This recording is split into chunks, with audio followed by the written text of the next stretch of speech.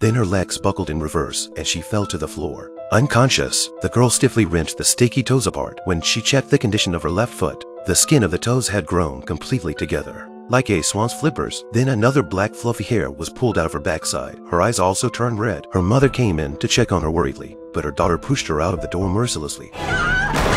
Then her legs buckled in reverse and she fell to the floor. Unconscious, she couldn't care less. Black lines spread across the girl's arms. The change in her body gave her great pleasure. The girl danced to the music, her arms gradually covered with black feathers. At the end of the song, she had completely transformed, and the evil Black Swan was born.